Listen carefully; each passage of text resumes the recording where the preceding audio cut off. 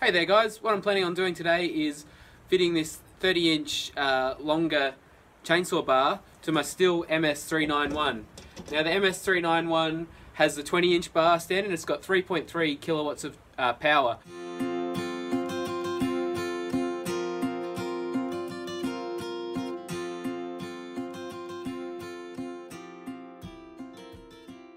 Had this saw, it was perfect for my last property. Most of the trees were less than that 20 inches or 50 centimeters if you like, whereas here the trees where I've moved to are quite a bit larger. There's some really large peppermint trees, and I've been chopping a lot of firewood recently, being winter, and it's you can chop through from one side and the other side, so I can still get through with this saw, but I thought let's have a go at getting a longer bar.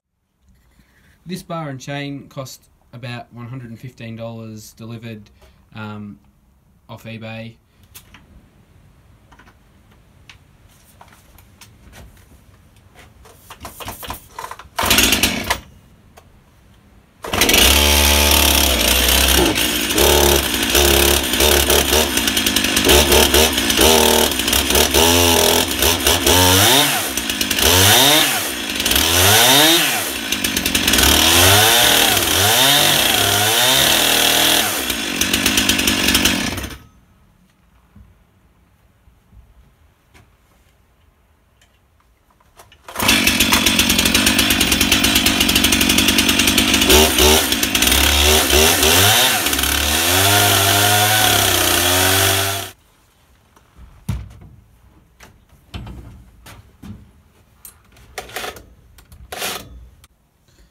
Alright, so I've got it all fitted up. Seems to fit pretty well. There was a bit of paint on the bar and that was making it quite difficult to get it spinning straight away. So there's a fair bit of heat actually in the bar just from running it for a minute or so. But I think that's more or less burnt off now, as you can see in here. And the oil's starting to pump. I put a little bit of this, is just a bit of engine oil, but I put a bit of that in at the start just so it had something, a bit of lubrication right from the beginning. But all in all, first impressions, yeah, it feels a bit awkward actually. It's pretty long, not so balanced anymore, but yeah, that's not so important because once we sit it on the log, we won't have to worry about that. I must admit I'm a little bit nervous that the saw is underpowered for this length. Whether or not I'm going to need to get a change the gearing in the sprocket or something along those lines. I think inevitably might end up buying a larger saw, but hey, as a bit of an experiment, let's see how this goes.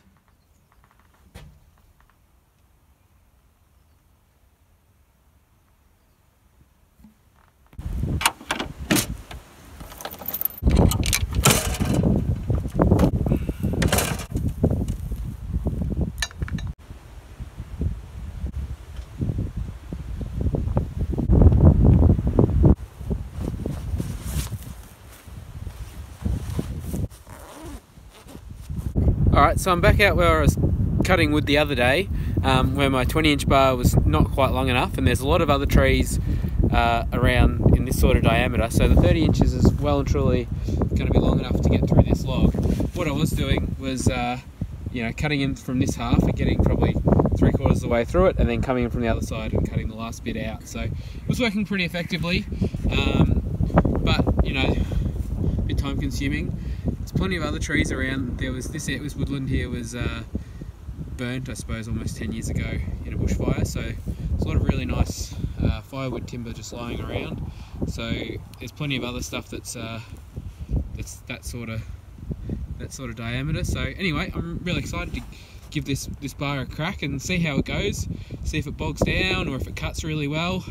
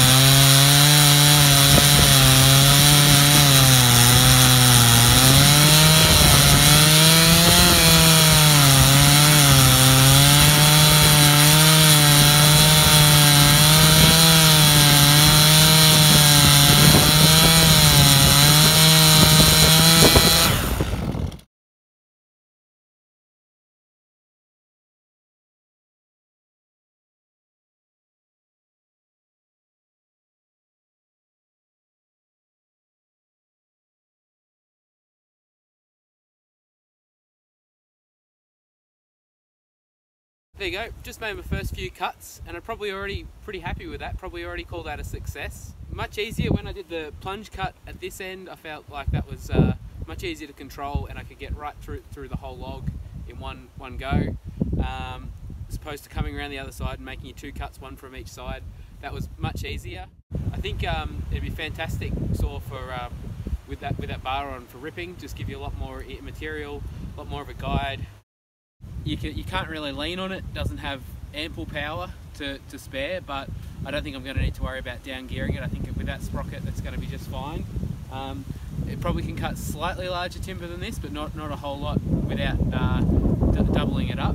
But yeah, no, I'm really happy. That's going really well.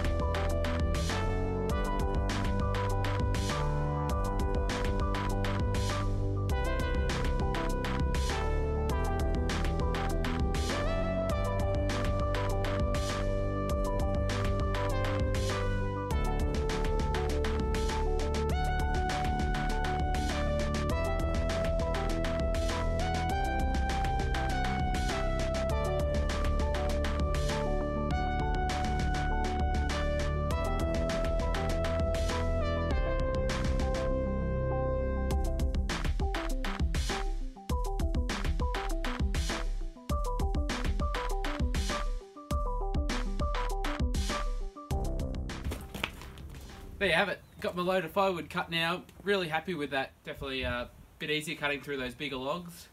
And yeah, call that one a success. Just gonna whack it in the vise and give it a quick sharpen and done for the afternoon. Thanks for watching.